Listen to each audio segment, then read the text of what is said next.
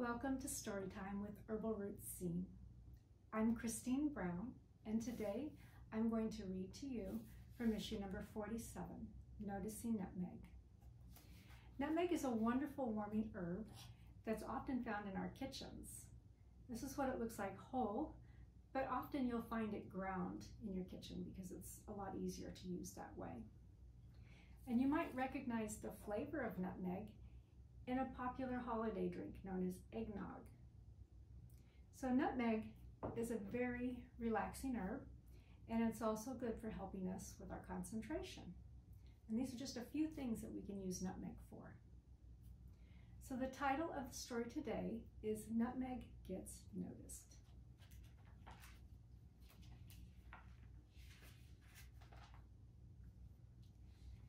Long before the spice trade began, the Banda Islands in Indonesia were home to a tropical paradise.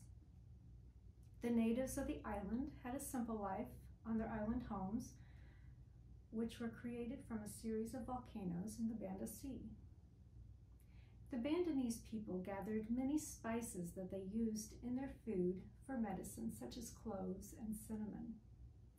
They had many rich and luscious foods at their disposal, including a variety of seafood and fish. They also ate luscious exotic fruits, such as nanas, which we know as pineapples, mangas, which we know as mangoes, shrikayas, klingkangs, rambutans, mangosteens, and the pala, which is the nutmeg fruit. Pala fruits were smashed into jams and dried to make a sweet treat. The people ate the fruits and then they discarded the seeds.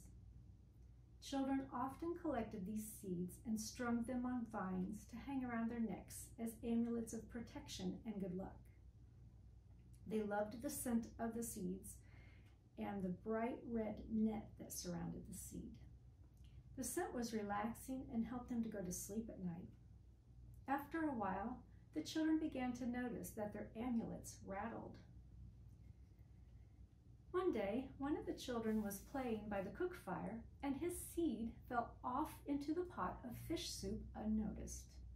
It quickly sank to the bottom of the pot. Later that day, his mother scooped out their soup, and the family could not believe how delicious that soup tasted. They had never tasted fish soup quite like it. As they took their last bites, their mother noticed the seed at the bottom of her bowl. Her son clutched at his neck and realized it was from his necklace.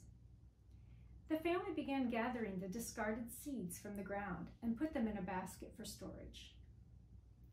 The mother told all her neighbors and friends of their discovery, and soon all the Bandanese people were adding the pala seeds to their meals.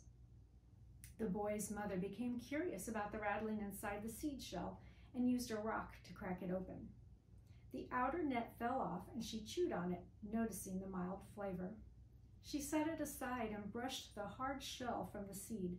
She smelled the hard seed and decided to try it in cooking. Once again, the family discovered a new taste and enjoyed it in many of their foods. They boiled the seeds in water or rubbed them against the rocks to grind off bits for using in their meals.